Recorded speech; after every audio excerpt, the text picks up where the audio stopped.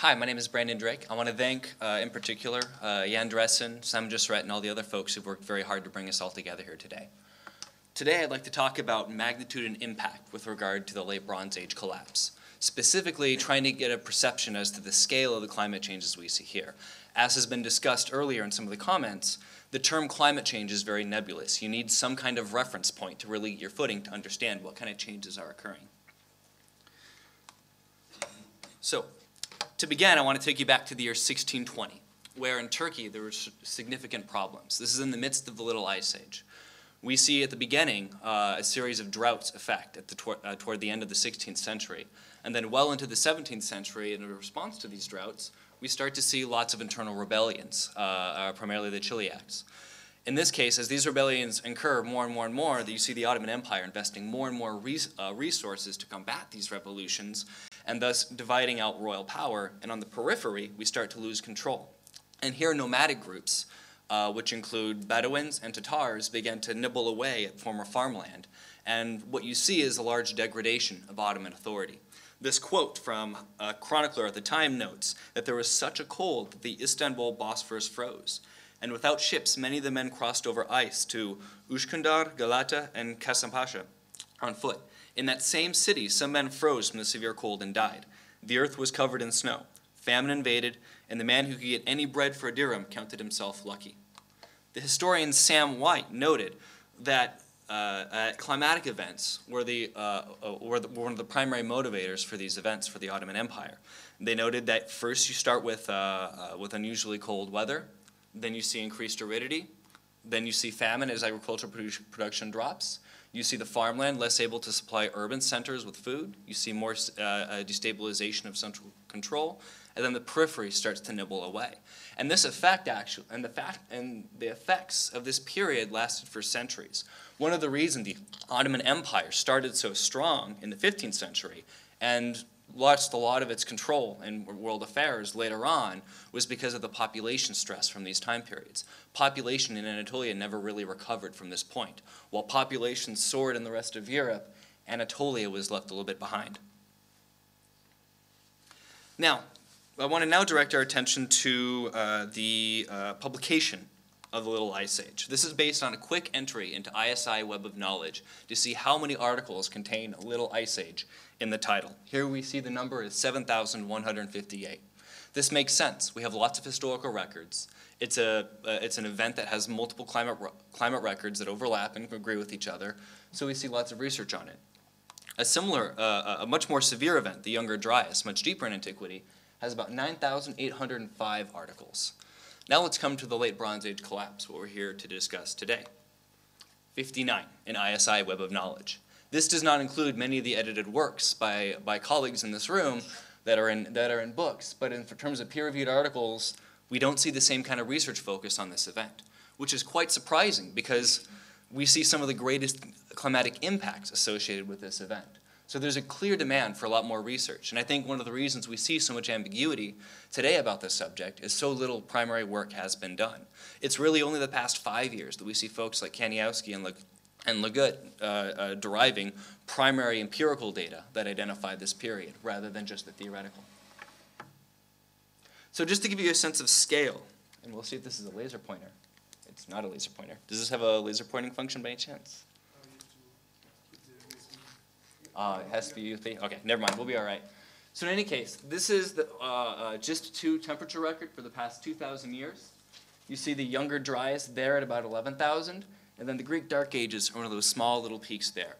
So here's an example where climate reference points are important.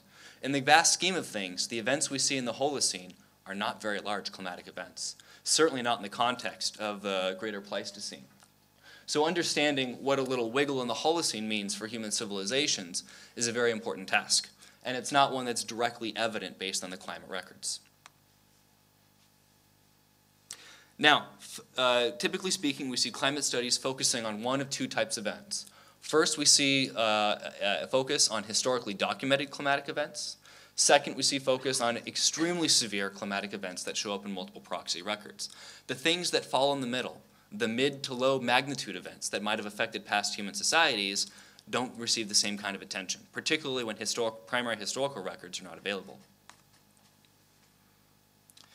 Now, I want to turn to one of the ideas of our own current time, which is anthropogenic global warming. And based on the International Panel on Climate Change, one of the key problems is this.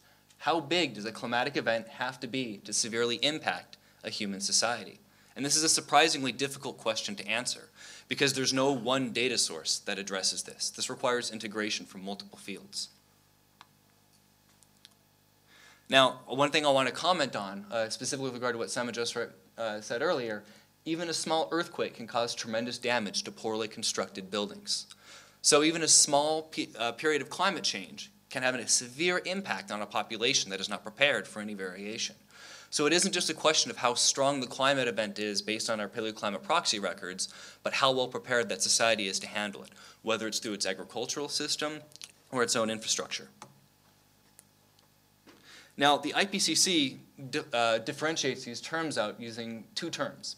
First, magnitude. This refers to the severity of a climatic event or process based on its own merits in a paleoclimate proxy record or in a global circulation model. Impact, however, refers to the effect that a given climatic event has on a human society. So we have magnitude and we have impact. What I want to stress today is that magnitude is a question addressed via paleoclimatic records. Impact is one addressed by archaeology. And understanding the cross-section between these two is critically important. It is very possible to have a very low magnitude climate change have an outsized impact on a human society that is vulnerable to either that change in precipitation or that change in temperature. Now, there's no question that an event like the Younger Dryas would have a severe effect on human societies.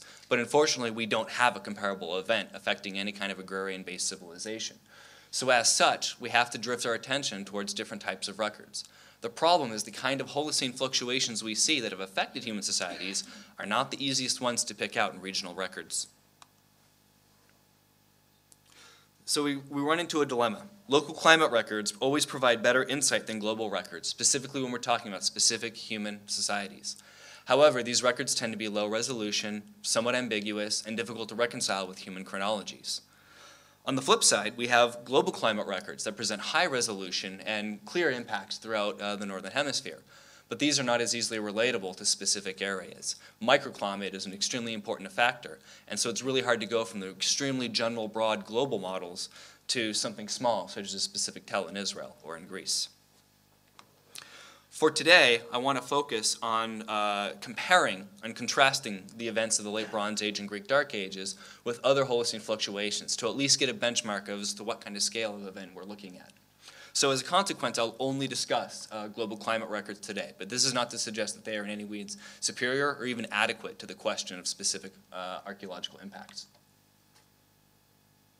Now, as I'm sure will be covered quite extensively over the next 2 days, we see in the 12th and 11th centuries BC, the Eastern Mediterranean is subject to abandonment and lots of population migrations. You'll see a couple terms bandied around. The first is collapse of individual cities and abandonment. The other is migrations of people known as the Sea Peoples. These two events are about separate, at least the Sea Peoples are introduced about 50 years before we start to see wholesale abandonment. But nonetheless, it's generally agreed that they're linked somehow. And so as a consequence, that opens up our scale for the time period we're looking at. Now, the earlier work I relied on when I first got interested in the subject was looking at sea surface temperature records. This is mainly because most cyclogenesis in the Mediterranean occurs within the Mediterranean. That is to say, the Mediterranean is its own moisture source. As a result, the system is highly dependent upon sea surface temperature records. If you have, so to discuss Mediterranean climate, you have hot, dry summers and cool, wet winters.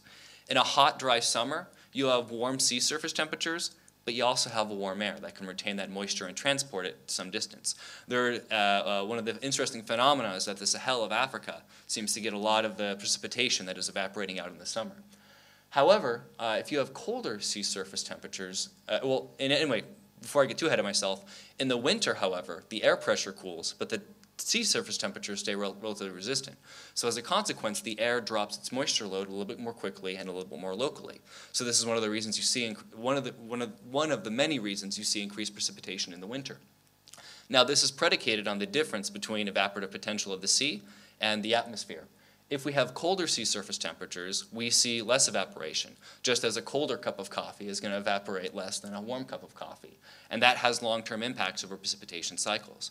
So a sustained decrease in sea surface temperatures would presumably, based on what we know of the Mediterranean today, affect its overall precipitation. The problem...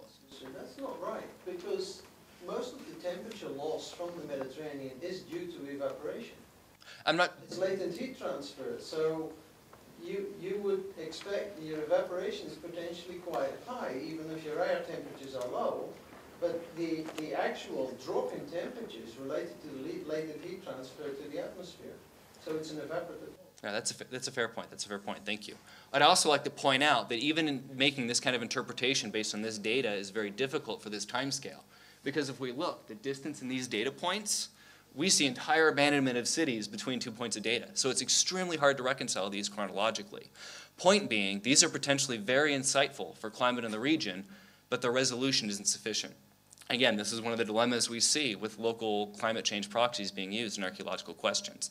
The resolution sometimes doesn't quite catch up. So this is one of the many reasons I wanted to look at global climate change proxies for two reasons. One, they're sufficiently high resolution. Second, we at least get a benchmark of comparison for better documented time periods, in particular the Little Ice Age. Here, colored are the various events of the Late Bronze Age collapse. We see the introduction of the Shardana and the Karnak Temple inscription. We see the Battle of Kadesh. These occur right about there. And then we see the relatively rapid final occupation layers of multiple cities mapped out.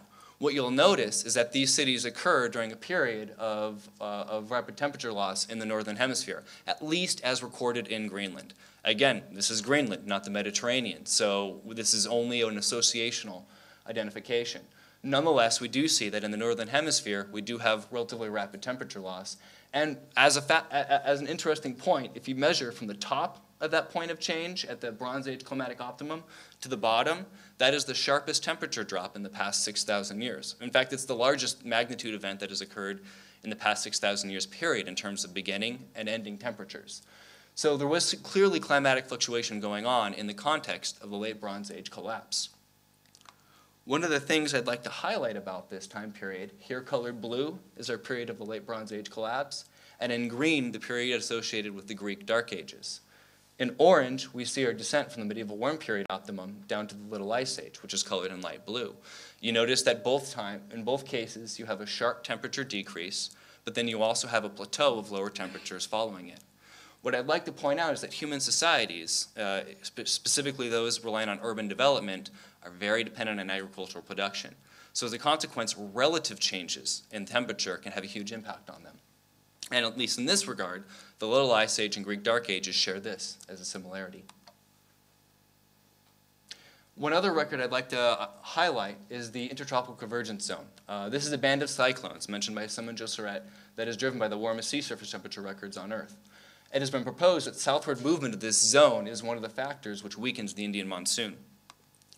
One of the best records for this is the Cariaco Basin, which is an anoxic marine zone. Its varved sediments record variations in atmospheric 14C used in radiocarbon dating curves. The reason for this is in an anoxic marine basin, the primary input for sediments is often plankton, which fall and die. The photosynthetic plankton will incorporate 14C while they're alive, and thus an anoxic basin means low carbon recycling, which means you've got a decent body of evidence to look at atmospheric fluctuations in 14C. However, these same environmental parameters preserve other records as well. I'd like to highlight titanium concentrations in particular. Titanium concentrations in the Cariaco Basin have been argued to reflect river discharge. The more rain you have over Venezuela, the more river discharge you have, and thus the more titanium is transported into the Cariaco Basin. Conversely, the less rain you have, the less river discharge you have, and thus less titanium. The primary precipitation force in the zone is the ITCZ. So folks have argued that this is one of the ways to look at changes in the ITCZ. So here we look at the record of the ITCZ. Our x-axis is titanium concentrations in the basin. What we see are there are two periods when we have a systematic, at least according to the authors, southward displacement of the ITCZ. The first is during the Little Ice Age. The second is associated with the Greek Dark Ages. Now this is systematic decline. There's also another point in the around 400 to 600 AD, but not quite as severe. So here too we see another similarity between the Late Bronze Age collapse and the Little Ice Age. Both see a systematic change in the intertropical convergence zone. And once again, to clarify, same colors. Dark blue represents Late Bronze Age collapse. Dark green indicates Greek Dark Ages. Orange indicates the medieval warm period, and then light blue indicates the Little Ice Age. Again, what we see is in addition to a sharp temperature drop and a plateau for northern hemisphere temperatures, we also see a sharp decrease in titanium deposited here, which has been argued to be reflective of southern placement of the ITCZ. So in this case, the collapse of Late Bronze Age societies does occur in the context of yet another climatic signal. An additional record that has been highlighted by Rowling, Minford, and other folks is the ratio of potassium in JISP-2 ice record. This reflects non-sea salt being deposited. The argument is that, and correct me if I'm wrong, the argument is that increased non-sea salt or potassium is reflective of an increased intensity for the Siberian high. What I want to focus on exclusively here is simply that we see two peaks for this non-sea salt being deposited in the JISP-2 record.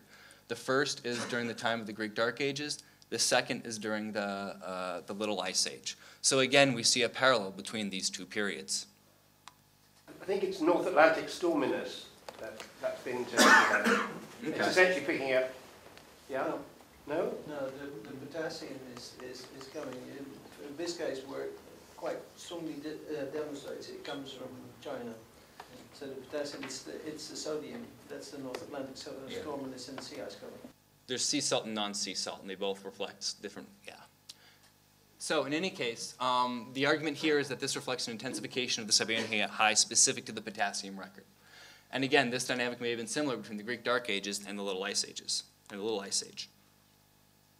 Now the big missing data set, and I would be thrilled if someone can point me in this direction, is a solid proxy for the North Atlantic oscillation that can extend back to 3000 BP or the Middle and Late Bronze Age. This is one of the largest climate forcers in the Mediterranean region, but it lacks a really good long-term proxy record, at least any that I'm familiar with.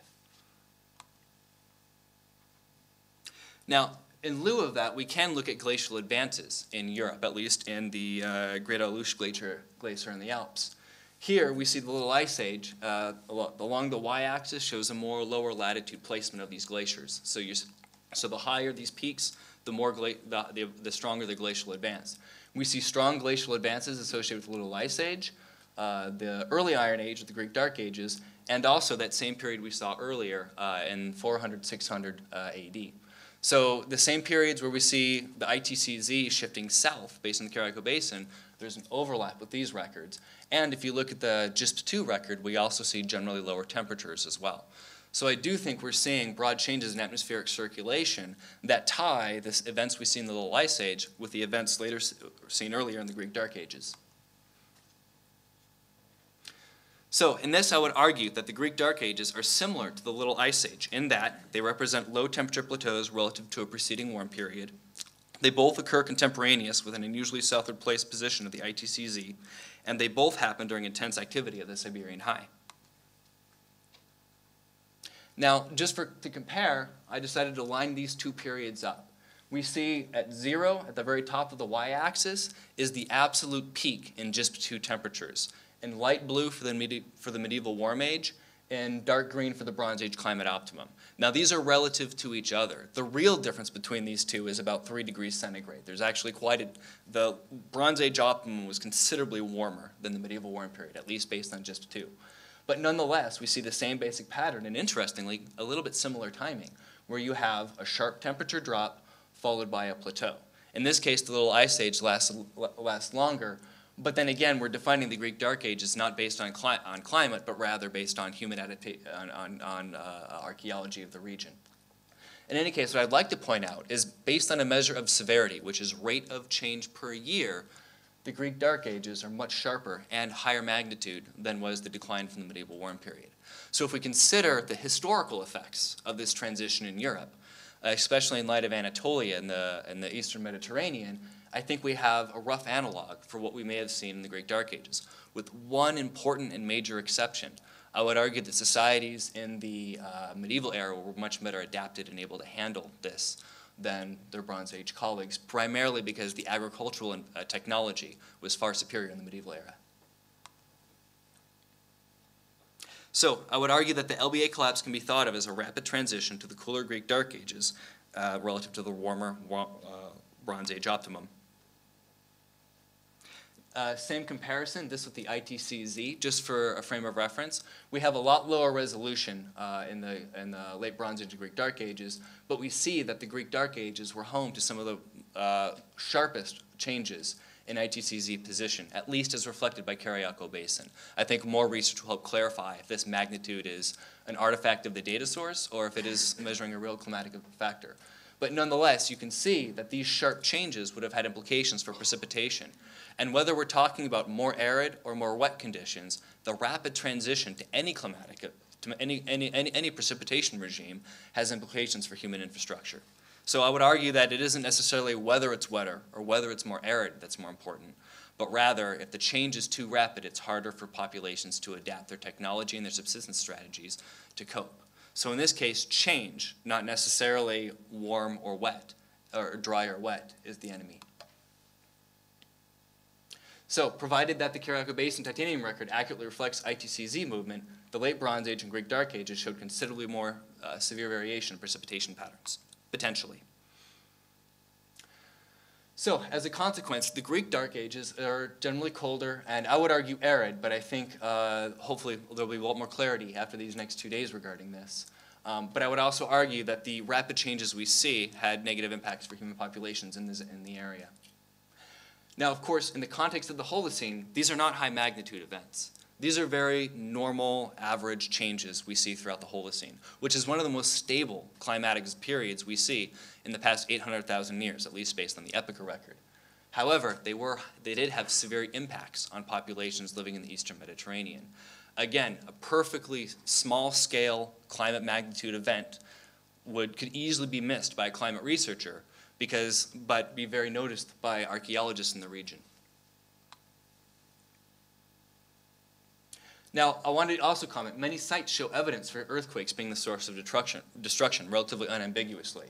But I think one of the key questions of the late Bronze Age is not how the sites were destroyed, but why they were not rebuilt after their destruction. Whatever the source of the destruction, humans, earthquakes, the inability to build back suggests that there are significant changes to the way people are living. Now, finally, a discussion of process and event. An event is a discrete set of conditions. A process is a longer-term pattern of change.